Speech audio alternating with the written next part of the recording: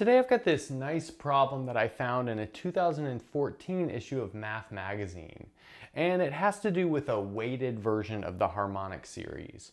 So let's see what we've got. Let's say we've got a sequence of real numbers, I'll call them a sub n, so that the limit of that sequence is equal to capital A, which is a real number. In other words, the limit exists and is not infinite. And then our goal is to determine the following limit.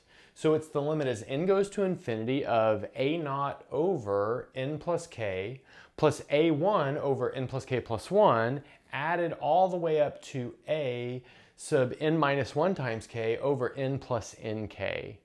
But quickly, let's observe that we could write that in summation notation as follows. Well, what would maybe be the simplest version of this problem? I think it would probably be the case when the an was a constant sequence. And if it's a constant sequence, well, we could factor all of these out because they're all the same. And we might as well look at the case when all of these in the numerator are 1. And that's actually kind of a well-known problem. So let's look at that first as a warm-up and see if that helps us. So in other words, we're looking for the limit as n goes to infinity of 1 over n plus k plus 1 over n plus k plus 1 plus added all the way up to 1 over n plus nk. Great. And the trick here is to write this as the difference of two partial sums of the harmonic series that start at the beginning. Because that's essentially what we have here. Notice we've got reciprocals of natural numbers added up between n plus k and n plus nk. Okay, so let's make that rewrite. So, like I said, I'm going to rewrite this as the difference of two partial sums of the harmonic series. That means my first is going to be 1 plus half plus third, and then that is going to end at 1 over n plus nk. So that's going to go from the very beginning all the way here. But that includes lots of terms that we don't have here. In fact, all of the ones before 1 over n plus k. So that means I need to subtract those off. So I'll subtract off 1 plus half all the way down to 1 over n plus k minus 1. Okay, nice.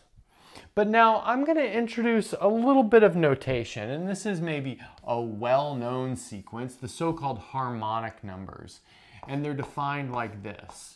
So I'll index them by m because we don't have m on the board. So the mth harmonic number is defined to be 1 plus half plus third ending at 1 over m. So in other words, it's the partial sum, the mth partial sum of the harmonic series. Okay, but now keeping this in mind, let's notice that all of this first term can be rewritten as h sub n plus nk. And then all of this second term can be written as h sub n plus k minus 1. Okay, so let's bring that down. So now we have the limit as n goes to infinity of, so it'll be h n plus nk, and then minus h n plus k minus 1. But I've put a little bit of separation in there because now we're going to add and subtract the same thing. In other words, we're going to add the number 0 to aid in some simplification. And this is based off the following fact, and that is that the limit of the difference between the harmonic number and the natural log actually has a value, and that's called the Euler-Mascheroni constant. We did a video on it before. So that's defined as follows. The limit as m goes to infinity of, let's see, h sub m minus the natural log of m.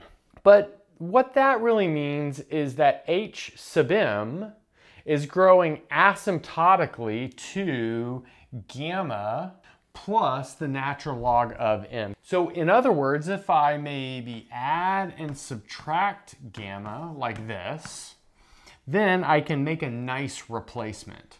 So this can be replaced with natural log of n plus nk, whereas this second term can be replaced with natural log of n plus k plus or minus 1, I should say.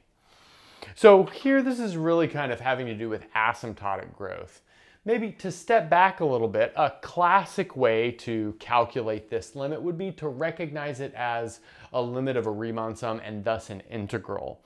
That being said, I think we did that on the channel when we first looked at harmonic numbers, so I think it's nice to do it this way this time. Okay, so now let's see what we have. This can now be written as the limit as n goes to infinity of the natural log of n plus nk over n plus k minus 1, using natural log rules to put that kind of stuff together. But now let's note that we can divide the numerator as well as the denominator by n, and that'll give us k plus 1 in the numerator and 1 plus k minus 1 over n in the denominator. But this k minus 1 over n will trend off towards 0, meaning that our final limit is simply the natural log of k plus 1. Okay, so there we've done it. We've done the warm-up problem. So now let's go on to our main goal. Now we're ready for our main goal, which let's recall was this limit over here, either written expanded or in summation notation. And before we get started, I'll just mention that our argument will use the warm-up that we did, as well as the fact that an has a limit of capital A, or we're calling it capital A. Okay, so now let's get to it. So since an converges to A, that means by the precise definition of the limit, given an epsilon bigger than 0, there exists a natural number n such that, well, if n is bigger than or equal to n, then, well, the terms of the sequence are very, very close to the limiting value. In other words, the absolute value of an minus capital A is less than epsilon. But I'm actually going to write this as epsilon over k. Let's just choose our n so that we're smaller than epsilon over k instead of epsilon. And this epsilon is chosen arbitrarily. Okay, nice. Now, what do we want to do from here? Let's look at the following object. So it'll be the sum as j goes from 0 up to n minus 1 times k of a sub j over n plus k plus j. So that's like our goal.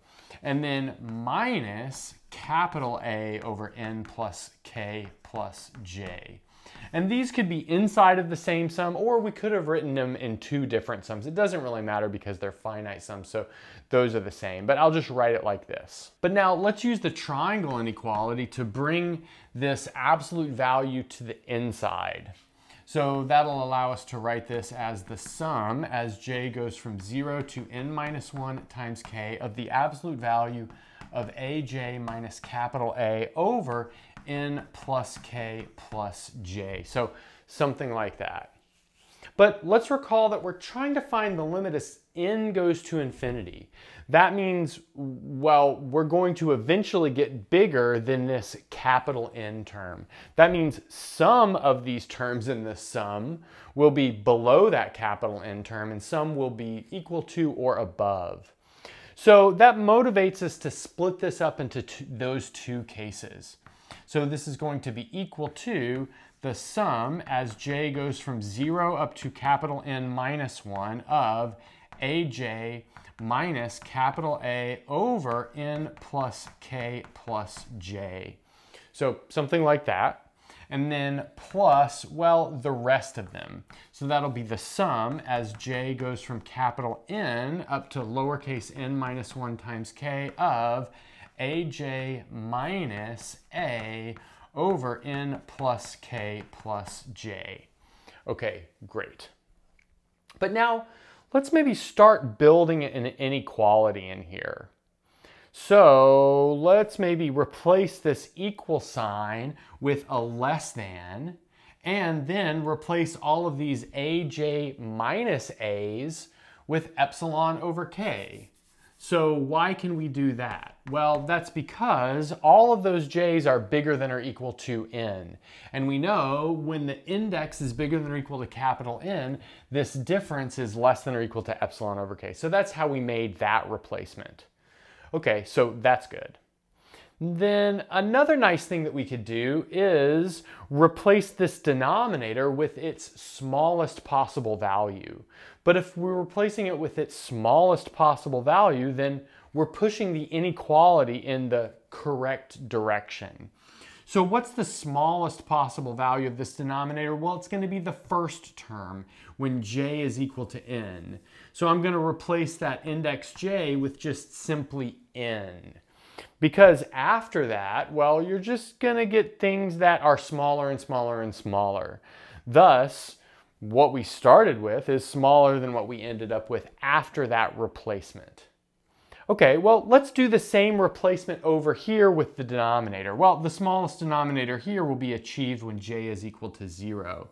So I can just erase that there. Okay, nice. But now let's see if we can rewrite this nicely.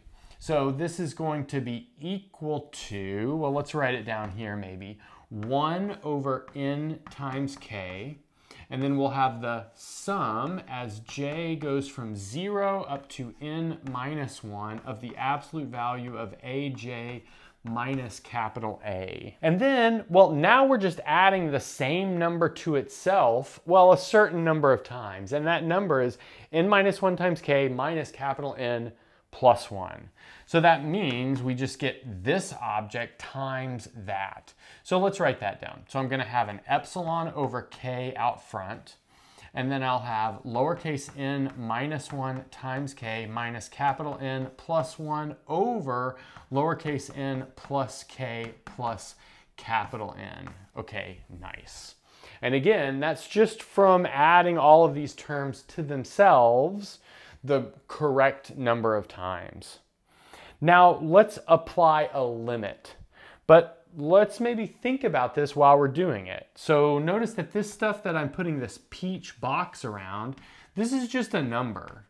And actually this number does not depend on lowercase n. So if we're going to take the limit with respect to lowercase n, this is a constant. Meanwhile, as lowercase n approaches infinity, 1 over n plus k approaches 0 pretty clearly because the denominator is getting larger and larger and larger and larger. But then as lowercase n approaches infinity here, the only thing that matters is the coefficients of n in the numerator and the denominator. Well, that means that this k plus capital N doesn't matter, this minus n plus 1 doesn't matter, and this minus 1 here doesn't matter. Then we're left with just n times k over n. The n's don't matter. The k cancels this k, meaning our limit is epsilon. So like I said, this is the limit as n goes to infinity. So what we've just shown is that the limit of this difference is less than epsilon, but that epsilon was chosen to be arbitrary. But since that epsilon was chosen to be arbitrary, that means that the limit of this difference must be equal to 0. So let's start with that on the next board and then finish it off. Okay, so this is what we just ended up with. But let's maybe notice that this term right here is our goal. We can see that over here. That's our goal. Well, the limit of that is our goal at least. And then this bit over here is our warm-up. And, you know, immediately we don't know that the limit exists because if the limit of a difference is equal to 0, well, again, that doesn't mean that the limit exists. Just consider the sequence n and then the other sequence n. Well, those limits don't exist because they just grow off infinitely, but their difference is always equal to 0. That being said, our warm-up limit does exist. So since our warm-up limit does exist, that forces our goal limit to exist as well. Okay, so that's good news. So that means we can take all of this and say that, well, our goal limit must be equal to our warm-up limit, well, times a, I should say, because their difference is 0. So in other words, we have the limit as n goes to infinity of a naught over n plus k added all the way up to a sub n times k minus 1 over n plus nk. In other words, our goal is equal to a times the limit as n goes to infinity of 1 over n plus k, added all the way up to 1 over n plus nk. That was our warm-up. But we found the value of that, and that was the natural log of k plus 1. So that means our goal limit is simply a times the natural log of k plus 1, which I think is a pretty nice result. Okay, so if you're still around, thanks for sticking around. And if you haven't subscribed yet, consider subscribing. It would really help us out, and that's a good place to stop.